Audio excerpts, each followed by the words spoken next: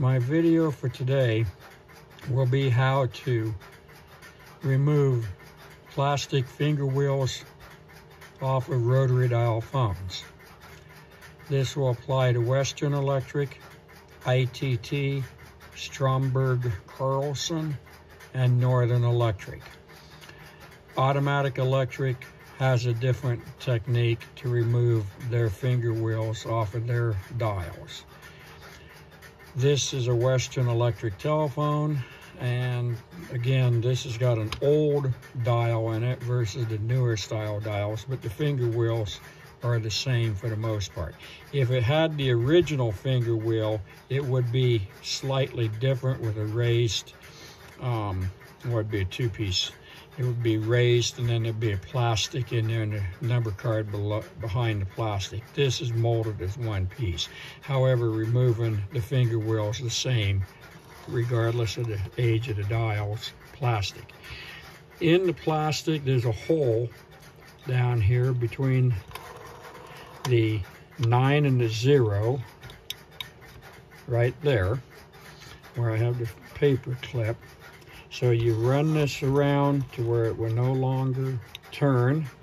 You push the paper clip in and release the latch and continue to turn the finger wheel,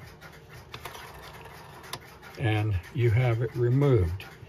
What you're doing is pushing down the latch right here with the paper clip.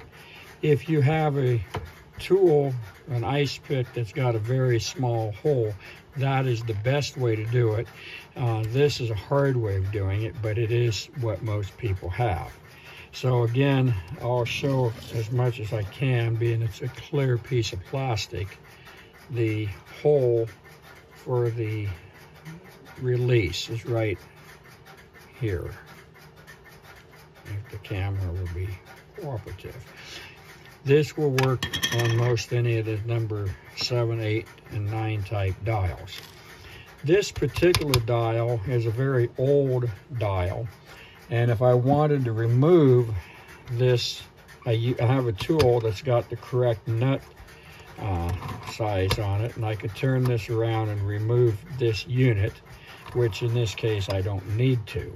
Now, if I wanted to replace the black number ring, I would remove the finger stop, and I would remove this, and there's 3 screws to hold the number ring on. This telephone is what I refer to as a BTH, and that's not the best thing happening. This telephone is really beat up, and I'll let you figure out what the BTH means. I will be junking the receiver, plastics, and the housing, most likely the number ring, and I'll be putting new plastics on. The handset cord will be given a bath. I will put this in a cloth bag and then run that through the washing machine, as I've talked about in other videos. This telephone, again, is a really bad phone. This particular one is what is called a 502 set. 500s are very common. The A, B, or C, D, that depends on the vintage of it and inside components. In order to gain access inside the phone, there are 2 screws, one down here by the bottom foot and one in the back. Removing these screws or untightening them until they no longer well, you can pull them out, because the screws generally do not come out on Western Electric phones. You have to put a little additional effort into it, and there's no reason to take the screw out. ITT and Stromberg, they just fall out because they didn't have a double thread on them. So with the screws loosened, we can just simply remove the shell, and you've got this down inside the telephone. This particular one has an exclusion switch, and it has a 6-conductor cord. We're not going to get into what is unique about this phone, other than I'm going to keep it as a 502, and it will have the exclusion switch in it, and I will clean the cord or put a new cord on, and then it'll be a color, I don't know what yet. This is how you get into the phone. They're simple. Once you're in it, you can work on it. There is a screw on each side to hold the dial in, and you can loosen that up and pull this out. I'm not going to, because I have shown some of this techniques on another video.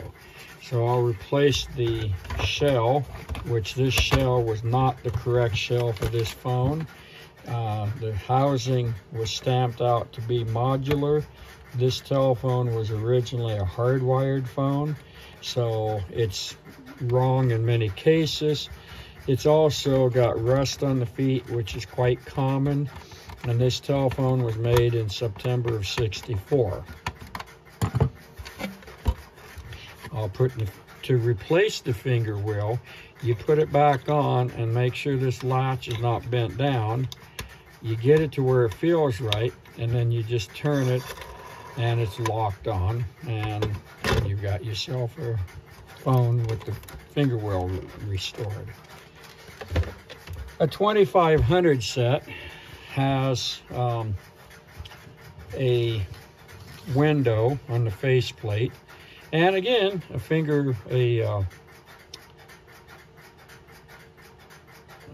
paper clip will work fine to remove the clear window. If you have a Western Electric or a Stromberg, the clear windows are the same size. If you have an ITT, they're slightly wider top to bottom, and they will not fit in a Western or Stromberg phone correctly. However, this would fit in an ITT phone fine. And again, in order to gain access to the phone, and this was originally born as a rotary dial telephone, but they refurbished it and turned it into a 2500. So you gain access in the bottom this way. Also, the feet was rusted on it at one time, so they had replaced the feet. This was an aftermarket job because of the rivets, I can tell by that. And, you know, the Bell system and others recycled their phones, because why throw away a good phone? So you can tell that the touch tone pad has an adapter, and these were made by Western or somebody to take a touch tone pad and mount it where a rotary dial would normally go. And this is a 425 network made for a rotary phone. So there is down here some Harris Dracon spade to spade connectors, just a plastic snap-on over the spades. That was common, and those are very difficult to find. So if you have a phone that was converted, there'll either be a terminal board in here with screws or those. And this was another way that they had recycled the base of the phone and gave it more life. This is not unusual. This was done probably by a Bell system shop, not necessarily by Western Electric. And then to put the housing back on, of course, you reverse the process. Relatively simple. And I say that, but anyway, it is relatively simple. And this phone, because it was a conversion, and I have lots of 2500s, I might put this back to being a 500 set, since I have lots of plastics for rotary dial phones. The next phone is a trimline. This is the handset only. I do not have a base right here in my shop. I'd have to dig one out. That's okay.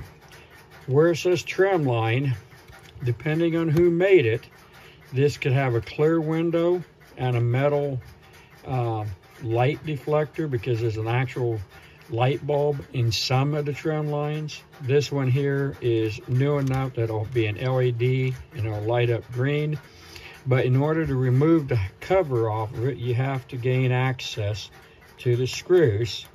And by doing that, again, it's no different than a plastic window, except this one is plastic, but it matches the color of the housing. So you got 2 screws, and this applies to most everybody's telephone set, unless you get into the very late post-divestiture. And frankly, most of the post-divestiture phones, I deposit them in green bins that has a flip-flop lid on it, and then every Friday they go away. So this is what the inside of a modern trimline handset looks like. The older ones still had the flexible printed board, and up here would have the lamp in it, the 8-volt lamp, and they looked somewhat the same, but the network boards were printed differently. This has got a modern touch-tone pad, as where the other ones are mechanical, and so depending on the age of the phone and who made it, the insides will look different. I really discourage anybody from taking these trim lines apart. I've done probably 100 of them or more in my lifetime, and I can do it and put them back together in no time at all, but they're kind of challenging. The older they get, the more screws there are and the more retaining clips that there are.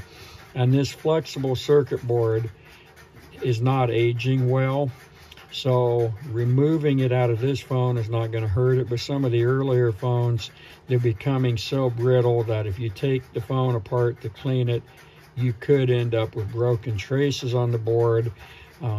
So unless you really need to take it apart, I highly recommend that you don't.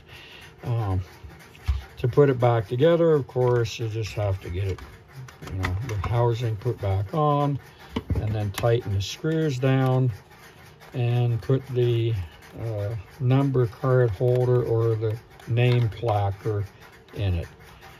Western, ITT, and Stromberg made them with their name on it. So this particular one says Bell Trimline, but they could say Stromberg ITT, or they could be just blank. So that's way. On the base that this sits on, or the wall unit, is the same exact clear window, or it may have a name tag in it. And again, you remove that, there's 2 screws that lifts the cover off of the base. So once you got one, you have the other. For a 2554 telephone set, which is this particular wall set, the screws are below the touch-tone pad. So you have to remove the plastic window, and you can use your paper clip for that.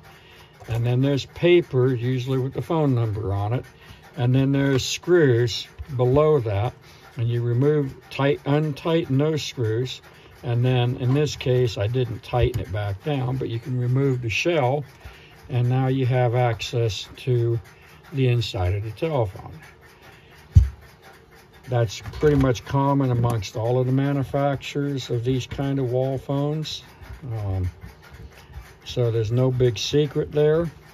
And then of course, if you put the paper tag back in or make your own, that's fine. And then you can put the plastic window in. And again, these windows, Western and Stromberg are the same. ITT is slightly different. So when you find windows loose, you may be surprised that some will work and some won't.